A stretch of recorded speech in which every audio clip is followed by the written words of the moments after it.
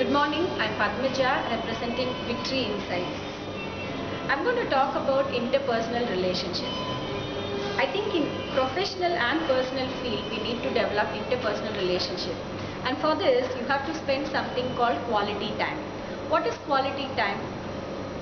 If you have a friend or if it is your husband or your boss or your peers, we must do things that they like.